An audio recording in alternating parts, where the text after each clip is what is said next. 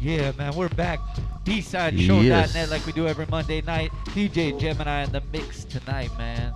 Oh yeah, passing me by, far side. Hey, when we put the flyer up, it's funny too, cause you know, well, she's been doing it for a minute, but you develop fans like from older genres to newer genres, like as you develop your craft, and it's crazy. Like even people like, you know, say someone like 2Mex or whatever, but when they've been doing it for a long time, they have like a mix of younger and older fans. But we put the flyer up, and I remember, I think it was Foxy put up Ryan Fighters, you know, right away. Like Foxy already knew, you know what I'm saying? Hell yeah, Foxy the homegirl. Yeah, Right? Big man, up to she's Foxy, cool as fuck. the whole Northeast LA, all them cats Yeah. out there, EQ, Dark Side, all them cats, you know what I'm saying? Them fools, they got mad respect from us, you know what I'm saying? Yeah, you They've been too, out what there up? working just as long as us, you know, and they deserve all the respect that they you know, work for. You Hey, know what well, I'm let me ask you this, man. Since you bring that point up, since back then, man, like, you know, from like, you know, the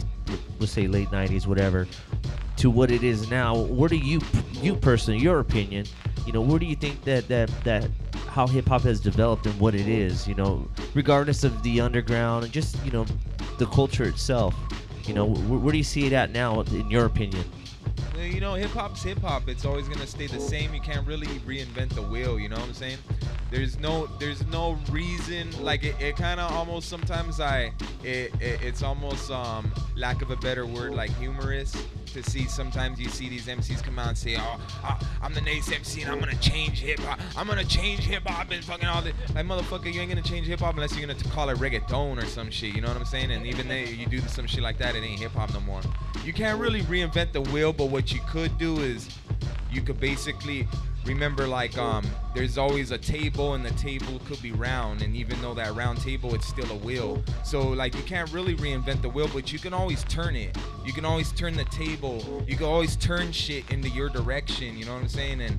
And so that's what I've been noticing and learning throughout the years. Like listening to the homie Curtis King right now, just talk about how he's maturing and seeing how he needs really, you know, like I said, hip hop's hip hop, and it really depends on the individual as the artist, is what he's gonna do, how he's gonna change, or her, or whatever the individual artist. So I mean, hip hop's always gonna be here. It's never gonna go nowhere. There's always gonna be somebody struggling. There's always gonna be somebody wanna graph up a fucking wall. There's always gonna be somebody pissed off at the fucking cops. There's always gonna be that shit out there. So hip hop ain't really going nowhere. But as far as like the artists and shit, I see them, you know, I see a lot of the artists maturing, like, you know, and I see a lot of, you know, Foxy, EQ, Acid Rain, fucking all the cats that were been out there. Like, we've been out here for fucking years, you know what I'm saying? Yes, sir. So like, fucking, you know, Wackoe, all of them fucking, been coming, yeah, and they've You know been what I'm all saying? like, that's what we've been getting, a lot of those artists so like, coming through the show. what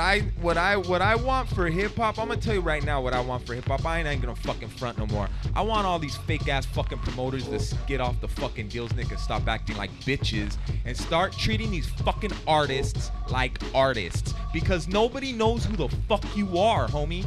I don't give a fuck. Yeah. Yo, like, when they make these flyers, your fucking name isn't the big fucking name on these flyers. It isn't like fucking KRS-One is performing at Big Ol' Promoter Guys' fucking spot. Nah, homie, it's Big Ol' Promoter Guy presents motherfucking KRS-One and 2Mex and Acid Rain. So fucking, you guys need to start treating artists with more respect. And what I started to notice is there's starting to be a little renaissance where people are starting to invest more of their finances and time into these artists, because really an artist needs to be an artist. You need, like, I don't want to hear shit like, okay, put it this way, don't book me for your fucking show and then tell me I'm gonna go on at 10:30 and then nobody comes to your fucking show because nobody wants to be there till 10 o'clock because fucking Quaesar's not gonna be there till 10:30. And then when I get there, you're like, oh, well, homie wanted to bust in front of a crowd, so we had to bump you. Nah, homie, get your shit straight, promoters. don't even call me for a fucking show until you got your structure planned out and shit. Straight the fuck up. I don't want to do no free shit. I'm not here to do it on the fucking humble. You want some free shit? Go download my free shit off of Reverb Nation. Straight the fuck up. You know what I'm saying? You want some fucking free shit? Go catch me when fucking bust a freestyle in a parking lot and shit. You want some free shit? He's you know he's got a little bit of everything. He's got some free shit if you wanted to. Hey, but he brings up a good point though. Seriously, man. I mean, like, you know, the promotions game has changed. Right? I mean, I've done promotions back then, but it's like it's about the value of the show, the presentation of the show, the experience for the people that are going, and when they walk away, like, the main objective is like, damn, that was a dope show. You know what I'm saying? Like that's the main objective. It's not like, hey, good job, promoter A. I made you know some, what I mean? I made some money. Yeah, like, whoa, you made a shitload of money, and you know, everyone's walking out pissed off. Exactly. Like, no, you know yeah. We have lost the value of because it is entertainment sense. You know what I'm saying? The value of entertaining people and having a good time and shit, man. I agree though too that there is like a renaissance coming back, and also with not only artists but just the fans in general coming back and supporting shows and stuff. I've been noticing that lately. Yeah, and I have to give a big up to all the fans out there. Everybody supporting. Everybody not just supporting Rhyme Fighters, just supporting hip hop, because I'm just a part of the entire, you know, the infrastructure of this whole thing called hip hop. So I mean, if you're not supporting me, at least support fucking hip hop. You know what I'm saying? Support the fucking artists. Well said. Treat the fucking artists like artists. You know, put it this way. Look check it out. If you can't afford $250 to book fucking, let's say, 2 mechs, then why do you have 10 MCs on your lineup? Like, honestly, they overbook their shows with a bunch of fucking MCs, and then they don't pay half the fucking MCs. And then the fucked up thing is I can overhear some of the MCs getting asked out on some of the shit. And it's sad because I'm an MC and I'm an artist.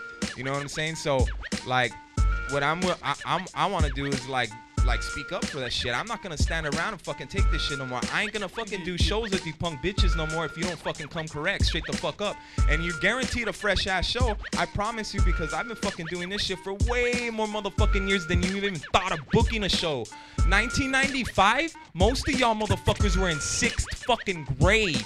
So think about that shit. You know what I'm saying? 6th fucking grade. And if you weren't in 6th grade, you weren't thinking about no fucking hip hop. You were fucking quebradita dancing somewhere in the fucking swap meet, wearing some fucking stonewashed jeans, fucking boots and shit with a big ass fucking belt buckle. And now all of a sudden you want to talk about fucking hip hop. Most of you don't even know Rifleman. Most of you don't even know Volume 10.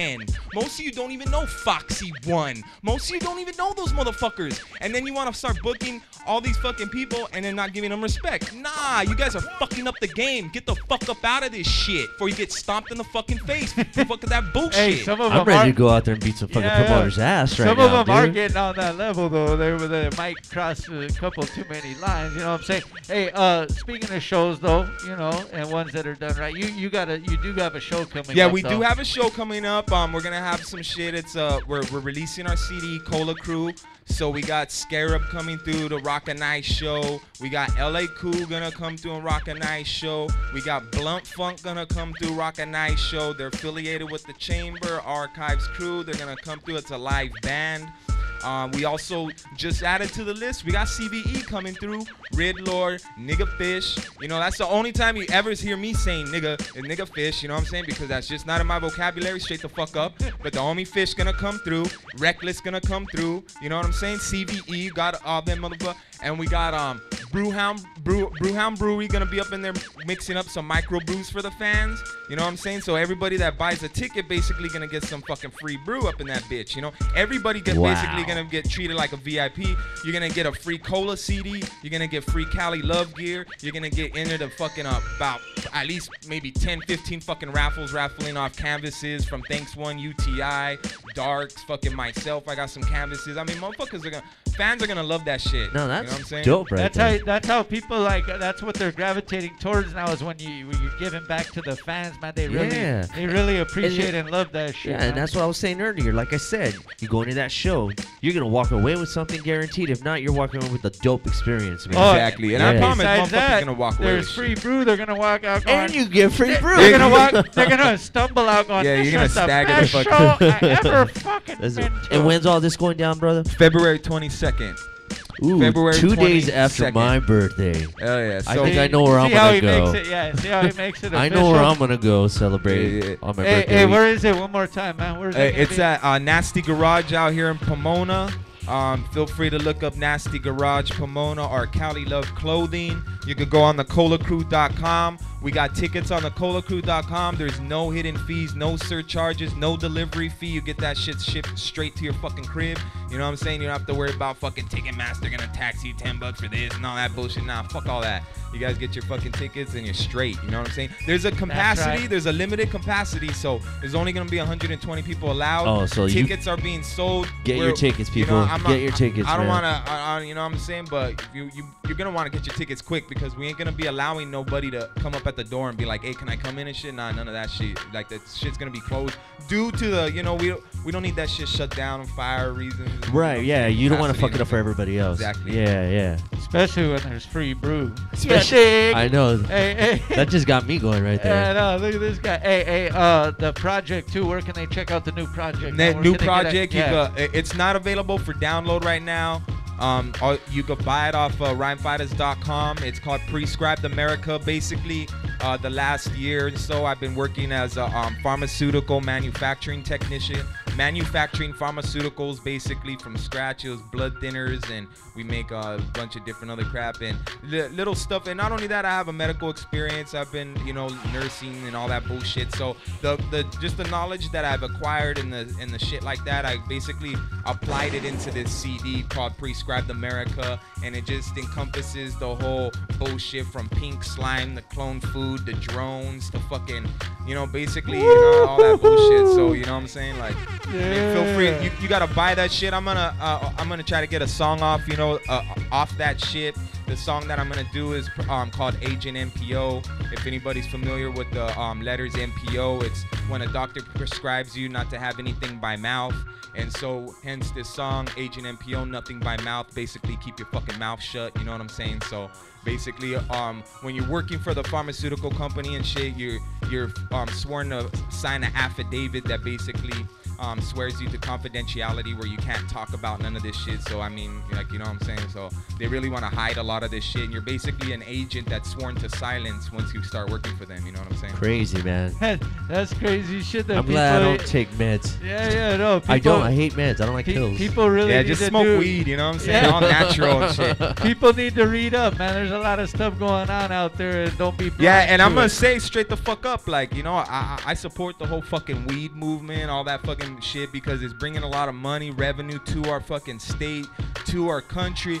And not only that, fuck the pharmaceutical company. They're gonna try to stop you motherfuckers. I'm telling you right now, and you probably already fucking know it. You know what I'm saying? You got who do you got? Fucking They're the biggest drug dealers around, man, when you really think about it. You know what I'm saying? You got Monsanto that's basically running the FDA right now, and they're the biggest clone fucking food artists out there. And if they're running the FDA, they're also running the drugs, which is basically they're running the drugs and the food. So basically, they're the ones that put the drugs into the food that we basically eat. And then we're wondering why we have shit like super viruses, MRSA, VRE, and shit like that. Well, that's because we're overdosing our bodies every day with antibiotics. And then so we're more prone to infections than we ever were before. You know what I'm saying? So Very true. You know what I'm Very Knowledge. true. You Go see, get man? you some. you must learn. Hey, check it out, man. We'll be right back. We're gonna play a video, and we're gonna come right back with a live performance on the B side. DJ Gemini in the mix. Deadly Hash, where you at?